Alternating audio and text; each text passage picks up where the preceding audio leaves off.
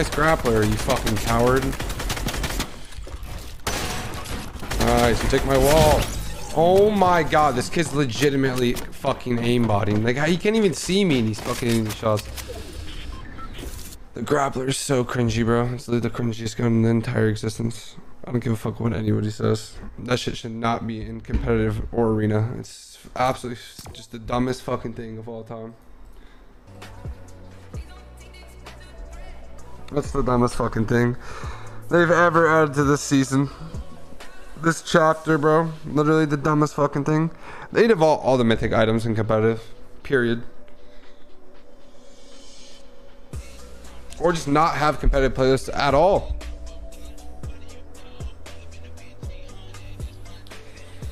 He was controller? Obviously, dude. The kid fucking sprayed through builds and hit me like the builds didn't even fucking break.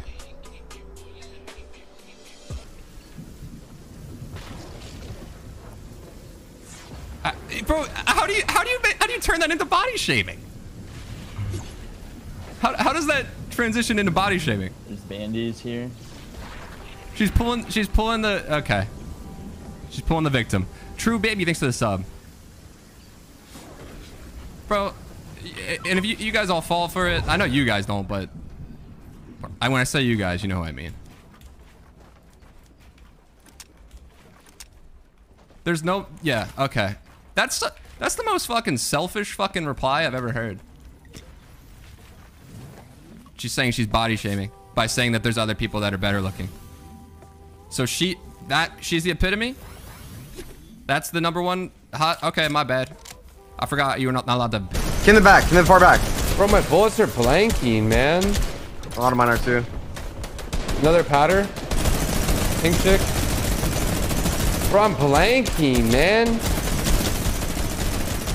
I'm just blanking, bro. Valorant's like a more casual CSGO. Like, if you want to die to fucking airstrikes, go play fucking Valorant. If you want to fucking actually play a game that takes fucking true skill, then go play CSGO. What? I said you tell him.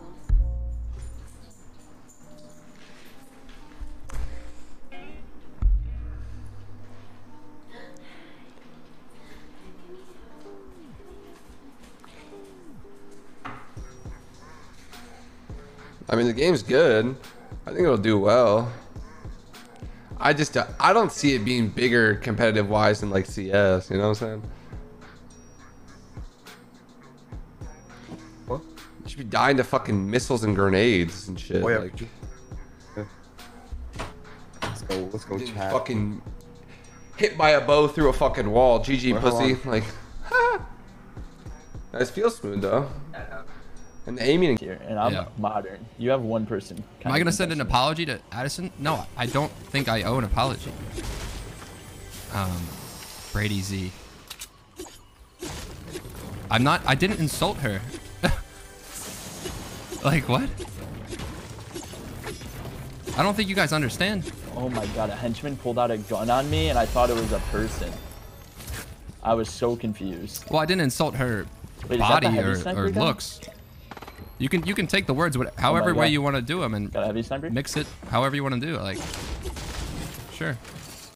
Like, what happened to playing squads in the morning with the boys? With Courage, with Tim, with Ninja, Lupo, you know? Nick Merckx when he got on early. Like people were excited to watch like the content creators get on and squad up and try out the new content. Like, oh, we're gonna go check out, you know, the shockwave nades or the impulse nades this week. Oh my god, Lupo impulse ninja off the mountain. Lull in the chat, you know? We're not doing that anymore because do you notice that every time in the past 6 months where we've played squads with the boys, every time it devolves into us just like, oh my god, we're just getting stream sniped by sweaty players. Like, because it's skill-based matchmaking, right? So it's like there's a smaller pool of people to play with. Haters gonna hate. I mean, I'm not even hating. She's not hating on her. She's selling garbage to children and they're eating it up with a big old spoon. Good for her. She's making money off it, but I don't like the example it sets for little girls. I don't like these little kids looking up to that. I just don't like it. Under the impression, under in between, only two. It's skill-based matchmaking, right? So it's like there's a smaller pool of people to play with, which means it's easier to get stream sniped. And then not just that, the people who stream snipe you have to be decent at the game to even be in your lobby. So you're getting stream sniped easier by better players.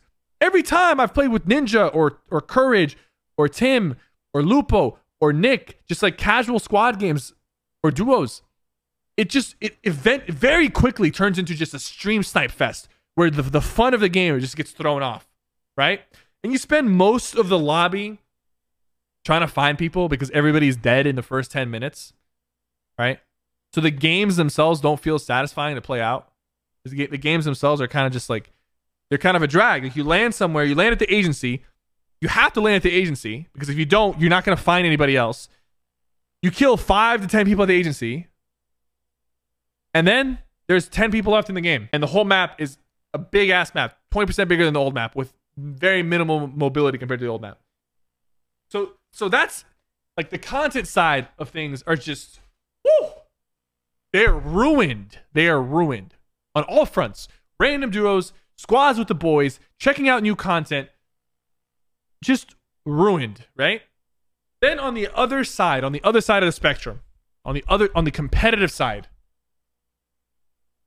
there's very little communication, right? There's very little communication between the competitive team and the competitive players. Well, Matt, player, you think you're a casual. Valorant's fun, man. It's a fun game for sure. The problem I have with it is it's too repetitive. It's not fun to watch. And I feel like the abilities are kind of like not balanced. It was kind of like how fucking Overwatch was at the start though. Like some characters just had some fucking dumb shit and some characters combo together are just fucking stupid. You know what I'm saying? It's good. It'll be a good game, but I feel like they're definitely got to improve some shit. Oh, we better have a pad, bro. Or else we gotta back out, pretty much. I don't think so. Bro, what the fuck? Look at me.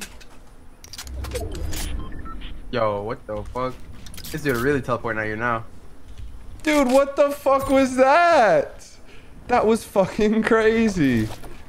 First, you ran a guy over. It's actually a pretty funny trick. It only lasted 30 seconds. It's still worth sharing though, chat. Like these type of things, like you never know. You never know, you know what I'm saying?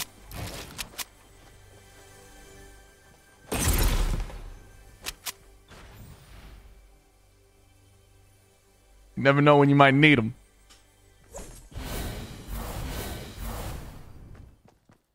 All right, Jack. Jack, I need you just to stand. Did they need to nerf aim assist? Close quarter tracking is too broken. The long range I didn't even mind, bro. Getting one bursted by a linear player, I didn't even. It's like, it's just like in heavy snipe, you know what I'm saying? It's like whatever.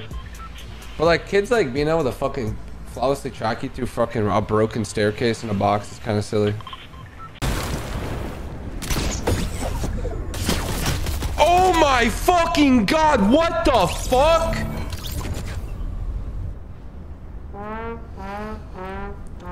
The fuck was that?